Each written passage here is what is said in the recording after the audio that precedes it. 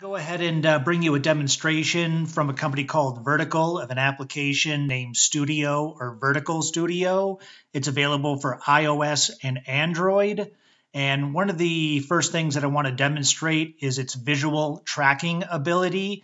It has the ability to use the camera on the drone in order to track something in real time. So the first demonstration I want to bring you is of its tracking ability. So the first thing you'll see on the left-hand side are three icons. The square at the top is how you activate tracking. The X in the middle is how you turn it off. And the circle is how you execute orbit with tracking. I'll show you that in a moment. What you want to do is you'll first want to activate it. And then the object that you want to track, you're going to put two fingers or your finger and your thumb on either corner of the item that you want to track. And you'll see it get highlighted. And I'm going to put down the controller here so you'll see that it's actually visually tracking me and not the controller.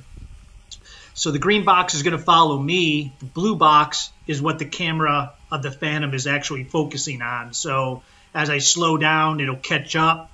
And then as I move or speed up, I'll get further away. And the white line will give you an idea of how far off it is. If the green box goes to yellow, it's getting almost to its maximum distance. If it goes red for a moment, you'll most likely lose the tracking. So I'll explain in a moment a few things as far as how this tracking on the camera works. But one thing that I want to demonstrate here is that you have the ability to walk almost completely under the drone.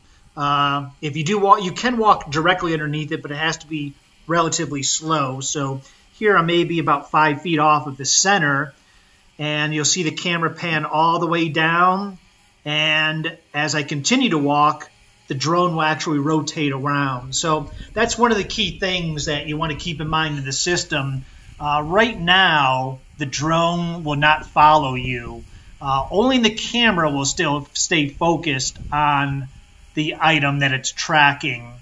So the camera will rotate around counterclockwise as well as clockwise, and it'll also pan the camera up and down in order to stay focused. You do have the ability to fly the drone while it's tracking, so you can have it keep up with the item that you want to track. So the next thing that I'm going to show you is the ability to orbit along with tracking. So you can track a particular item doing this, and turning it into F as in Foxtrot mode here. I'm focusing it on myself, and then once you get it focused, you'll see that circle icon on the left-hand side light up. You can click on that in order to activate the orbit mode. And what will appear at the bottom of the screen, you'll see it says speed, clockwise, counterclockwise, or left or right. You can click on those left or right arrows, clockwise and counterclockwise, in order to start the rotation mode of the Phantom.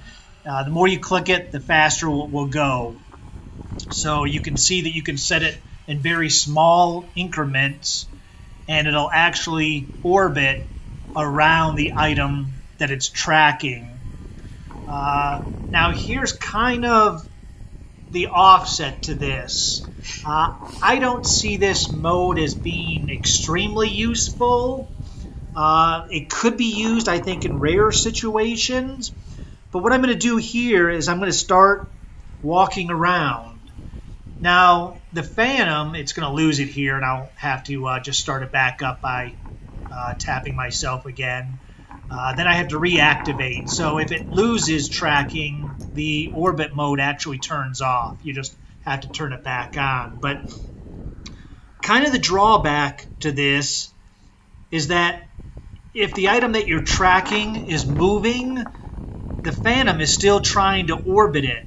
So if I walk the same direction generally that the Phantom is moving, it's going to have to almost go straight or create a very oval or wide circle. So you can almost cancel out the orbit mode if you walk the same direction that the Phantom is flying, walking, riding a bike, whatever it's tracking. So the way that it becomes, I think, most useful is if the item that it's tracking is moving very little, if you're using the orbit mode, or as you see I'm demonstrating in this case, it does a very good job if the item is moving in the opposite direction, because then the only thing that you're really doing is you're causing the Phantom to orbit in a smaller circle. It's kind of like a tug and war. You're pulling it one direction, and it's kind of still swinging that direction. So it's nice that they've added this mode in there. You have the ability to, having the ability to orbit along with the tracking.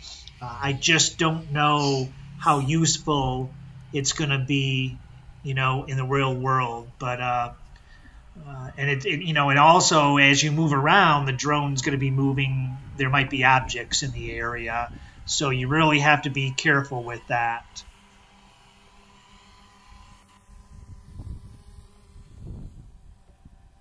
I want to show you with the tracking ability is just kind of a little bit different way of using it.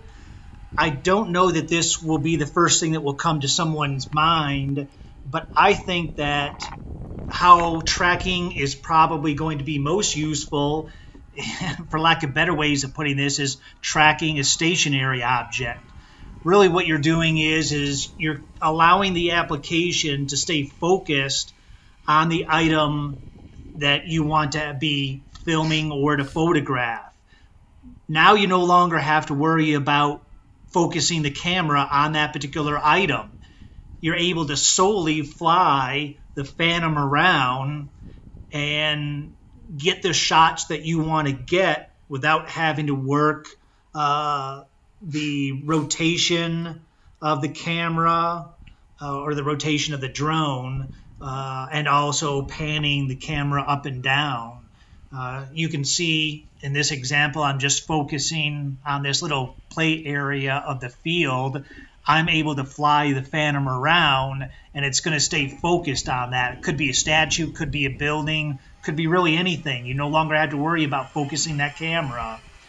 And the other thing that I want to bring to your attention might be a little bit confusing, so I want to let you know about it, is that as you move the Phantom around, the Phantom is going to rotate right and left in order to stay focused on the item that you have that you're tracking.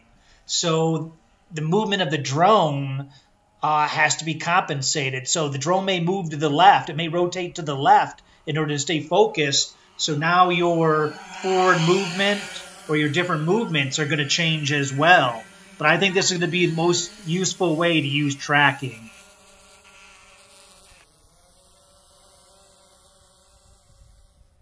The next thing that I want to demonstrate for you is something that Vertical calls walls. And what you're able to do is in the lower left-hand corner, you'll see the map of the area. I'll bring that up. With your finger, once you activate walls, you're able to draw on the map anywhere you want with your finger and create a wall. I'll go ahead and do this right over the area where I'm standing. I'll expand it a little bit there to make it a little bit larger, but this wall can be any shape that you want. You can make several walls if you want. And you'll see as I'm demonstrating here, I'm leaving the map up. Once you do that, the drone will not fly through that wall. I'm showing you several times here. I'm flying pretty much as fast as I can right at that wall. And the drone stops before it hits the wall. So it knows how quickly it has to brake depending on how fast it's going in order to stop before it goes through that wall. So I'll do that several times here, and you'll see as it goes towards that wall, it draws that green line. And you'll get a little warning up at the top where the GPS wording is located to let you know that it's going out of that GPS mode in order to start the braking process. So what you're able to do is if there's a building in the area or maybe some trees, a power line that you don't want to hit but you're not able to focus on it, just go ahead and put up a wall around those so you can avoid hitting them. I see this as a very useful feature on this app.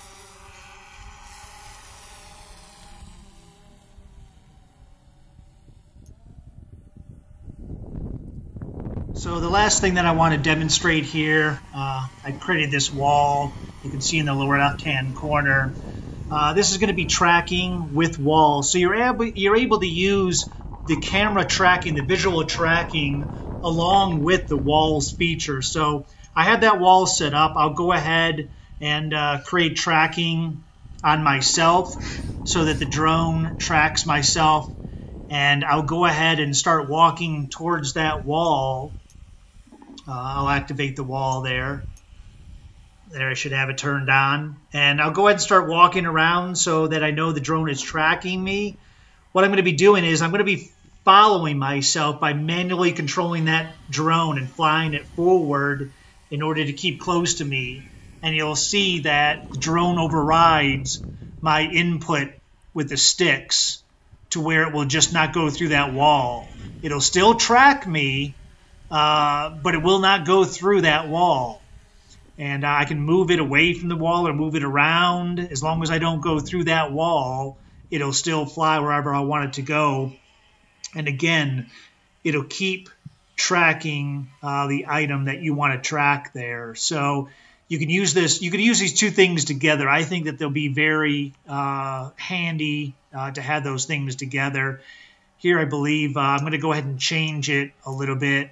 I deleted that wall, and you can create any type of wall, a circle around the drone if that's what you want, so that you can use the tracking ability, but you don't have to worry about the drone, again, hitting a building, hitting power lines, getting close to some trees.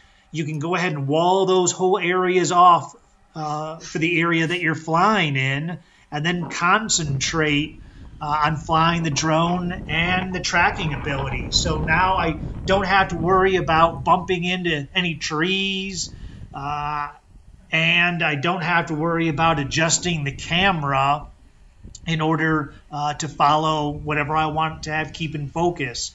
I can just keep focused on flying the drone around and lining up that shot. And I think that these two items used together would be extremely useful. Again, this has just been a quick demonstration of some of the features and capabilities of the app Studio or Vertical Studio made by the company Vertical. It's available on Android and iOS. I will go ahead and link to both of those stores down below and put some additional information to their website so you can take a look at it. I won't mention the cost just in case it changes, but I believe as of this video it was free without recording, so it was free to try. You're just not able to record from the Phantom. I think it's only right to mention a few issues that I have with the application. Everything that it does, I think it does wonderfully. I'll just go ahead and mention that I would like to see more statistical information, especially at the top of the application, the number of locked satellites, perhaps the voltage that's available in each battery, the typical information that you see in the DJI Go app, as well as a few of the other applications that are out there on the market. Of the this video production date, it does not have the capability to automatically follow what it's tracking. With the firmware that DJI has just recently put out, that is a capability, so you might see it added to this app in the near future. As always, if you have any questions or just want to make any comments, please feel free to leave that information in the comment section below, and I'll try to get back to you. Thanks very much for your time.